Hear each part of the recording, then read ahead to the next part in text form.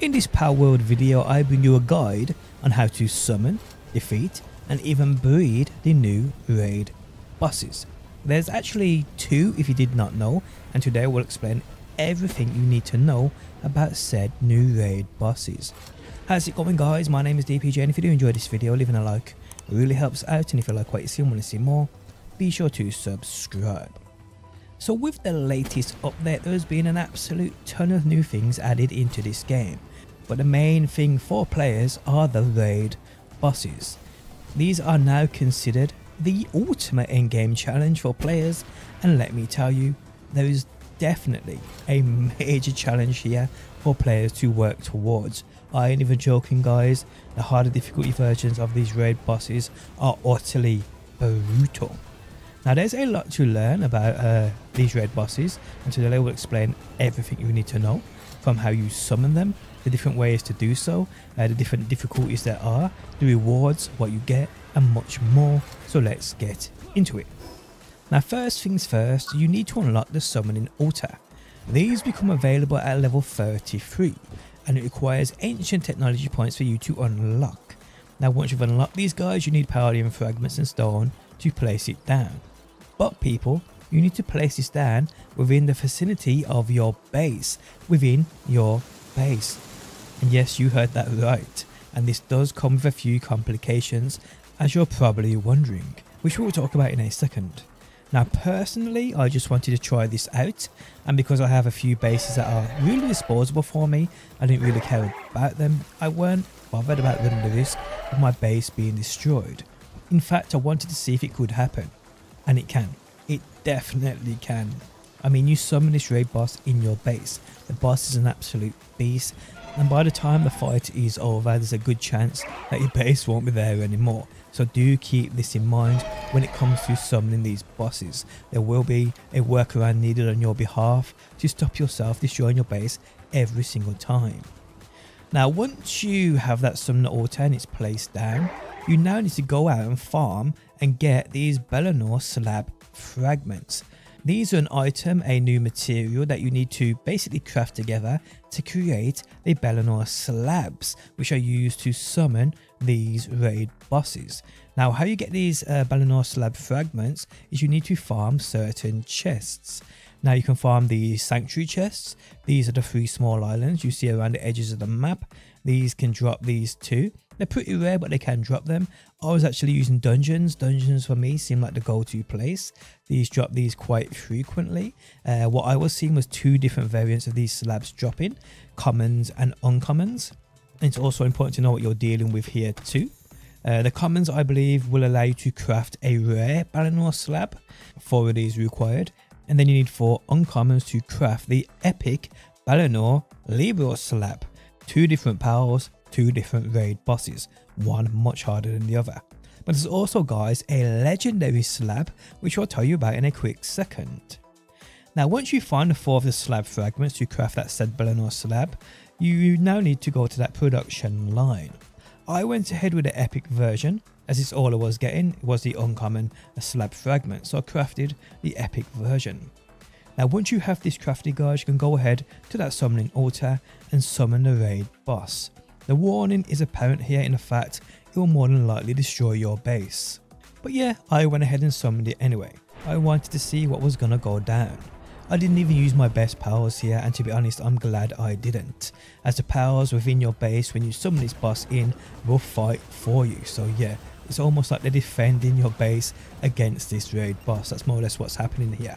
Now you're seeing this on screen now, and what actually happened was I summoned this Bellanoir boss, then I noticed it had 450,000 health. This is the harder version. You can also, like I said, craft the common Bellanoir slab fragments to get the rare Bellanoir slab and use that, and you get an easier version of this boss to fight.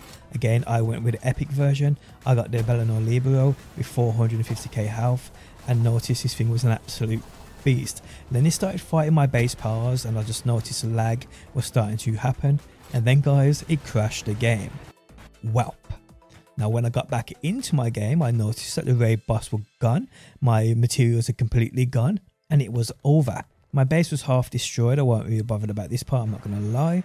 I was more fussed about the fact that I had just wasted the opportunity of fighting this boss because the game crashed and I lost my summoning slab, so that was a bit of a pain in the ass. So I had to go out, guys, and farm again. So that's what I did. I went back to dungeons, farmed for about half an hour, got 3 of the commons and 4 of the uncommons. So again, guys, I crafted that epic Bellanoir Slab. And from this point, guys, I was kind of smart. I took down a base that had been destroyed, wasn't really bothered about this, and I went elsewhere away from my main base and basically put down another power box and used this area right here to do a quick fight with this boss. I wanted to see how easy it was going to be. I actually wanted to fight it this time instead of my game crashing. So yes, I went away from my main base. This is something I'd probably recommend you doing, unless you create yourself a battle arena, which is probably something I'm going to do. But yes, go away from your main base if you have that power box spare, place it down, place down that summoning altar, and from here, guys, you want to bring in your best powers. This is exactly what I did.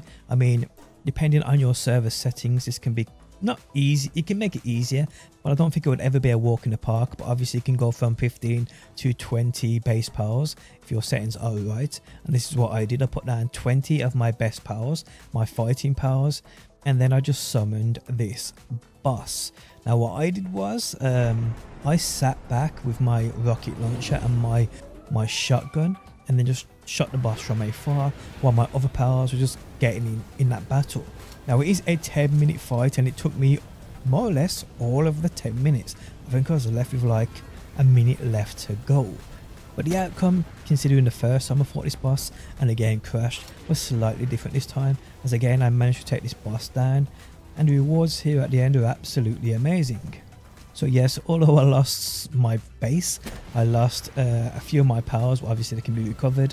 I lost plenty of shotgun and rocket launcher ammo. It was worth it in the end, but let me tell you, the fight was brutal. So what did I receive? Well guys, some really interesting stuff. Firstly, we got the legendary power fruit, and what this does is slightly raise one of your powers attack value. This is absolutely incredible, but you want to use this wisely, that is for sure. I got the multi-climber undershirt +2, which raises both heat and cold resistances. I got 2 ancient civilization cores. These are used to craft some of the new items like the ability glasses. I also got a Bellanoir Slabs ultra legendary slab, which summons the most powerful version of this raid boss into the game. But this is something I am saving because I know for an absolute fact right now I need to work towards this boss fight. There's no two which ways about that. And I also, guys, got an egg, which upon me hatching it, I received that Bellanoir Slabs baby, which was awesome too. But yes, guys, that's probably all you need to know about these new raid bosses. They're an absolute brutal fight, super fun, but the rewards at the same time are amazing too. There's probably even more rewards in the loot pool which I haven't received here, and I'm guessing for that legendary fight, the legendary slab, it's going to be even crazier, guys. But we will see, But there we have it, people, all you need to know about the new raid bosses. Guys, if you enjoyed the video, leaving a like really helps out. If you like what you see and want to see more, be sure to subscribe, and hopefully, guys, I will see you on that next one.